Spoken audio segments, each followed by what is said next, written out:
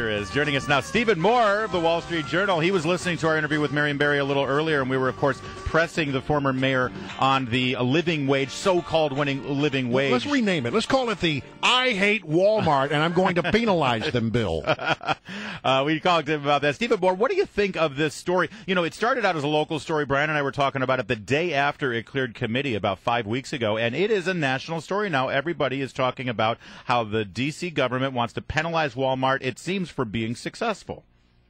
Yeah, there's no question. I mean, there's so much irony in this story because, you know, what happened was that they have these new developments throughout D.C., many of them in some of the lowest income areas, and they've really been suitors trying to get Walmart to come. And so Walmart had agreed to build 6 new superstar stores with as many as 400, 500 workers in each store. Each store, by the way, generating an estimated $1 million each in tax revenues for the city. So this is just a gift that just keeps giving.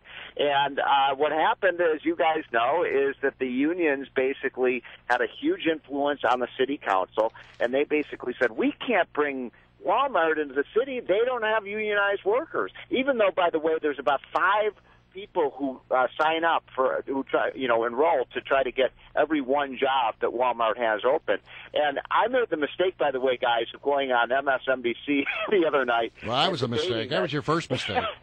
Exactly. But I made this point, and the left has made a lot of fun of it, but it is absolutely true, and I'm going to say it again on your show, that Walmart has done more to help low-income Americans and move people off of poverty that any social welfare program in the history of Washington, D.C. And the reason is that Walmart provides low-income people low prices, what they're saying, everyday low prices. To that point, did you read the column by Petula Dvorak in the Washington Post? She's out in Ward 7 talking to people about the Walmart thing, and she's talking to a man who's a district employee, and he says, hold on a minute. Goes back into his house, comes out with a brand new shiny tricycle, apparently bought for a grandchild or something. Says, look, I went to Toys R Us, and this tricycle was $79. I went to Walmart and bought it for $49. I saved $30. Exactly. And that's exactly what Walmart means. Low prices, it means jobs, it means tax for the tax base of the District of Columbia, and they're just aggressively, because of the union connection, they are going after Walmart.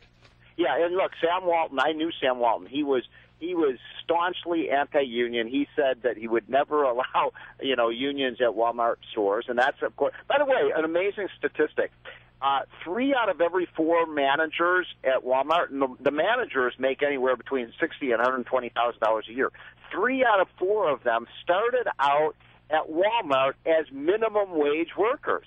So, you start at a low level, but if you're proficient in what you're doing, you show up on time, you're a good worker, you can climb up the ladder of success. Now, look, I'm not here to say that Walmart is the greatest company in the history of America. If you read our editorial pages, we've really been, taking on Walmart. They've actually endorsed a higher minimum wage, which we think is a terrible policy. They endorsed Obamacare, the folks at Walmart. So I'm not here to carry the water for Walmart. I just think it is an act of profound stupidity for a city with an 8.5% unemployment rate, with a lot of areas with no economic development, to be going after the anchor tenant in a lot of these shopping centers. And by the way, if Walmart does not come into these shopping centers, I talked to some of the developers, they say these whole developments may go bankrupt. Absolutely.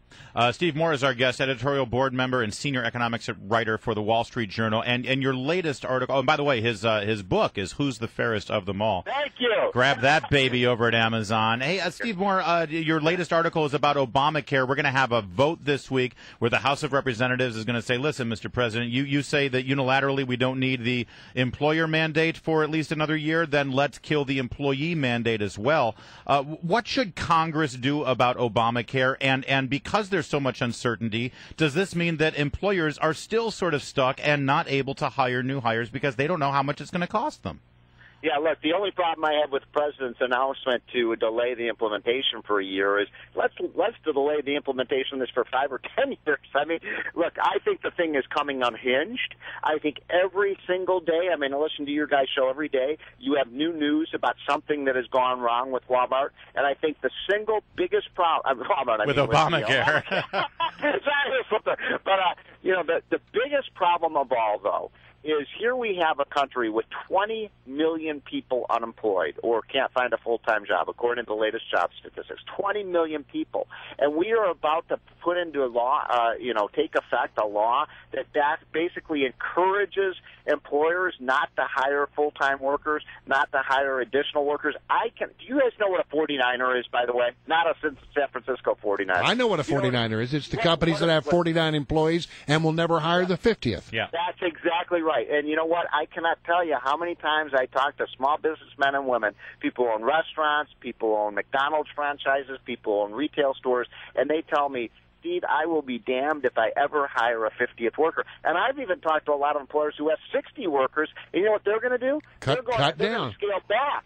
They're going to scale back to 49 workers. So this is an anti-jobs bill at the worst possible time. But, you know, and what it seems to me is that employers, I mean, the Obama administration saw this coming. They knew that it was going to be a real issue in the midterm elections, so they decided to delay it. But I think that, you know, in the business world, this is an example of how the Obama administration doesn't even have a clue how the business world thinks. They need to plan long term. They need to come up with a strategy and then stick with it. So they're going to go ahead, and if they were going to cut the jobs, I have a feeling they're going to cut the jobs anyway, because that was the strategy that was in place. And you don't change your strategy on a dime because the Obama administration suddenly decides that they've got a political problem on their hand. Well, that's right, because employers have already been cutting back on employment, and people say, well, wait a minute, the law wasn't even supposed to take effect until January 1st of 2014. But just as you said, the employers are getting ready for this. They're looking ahead. They're saying, you know, I'm not going to hire all these new employees if I have to lay them off in 6 months. So how's that Obamacare working out for you now? Exactly. And, you know, I'm going to make a prediction to you guys, though. Quickly. I think within 6 months to a year, I think we may see the full repeal of Obamacare. Wow. In every way, the law is coming, the wheels are coming off. Laying down the marker. Steve Moore, he's on the editorial board of the Wall Street Journal, one of our smartest guests, because he said he listens to us every morning. That's so right there, he goes to the top of the list. That will immediately go into a promo. Thank you, Steve Moore. Appreciate it.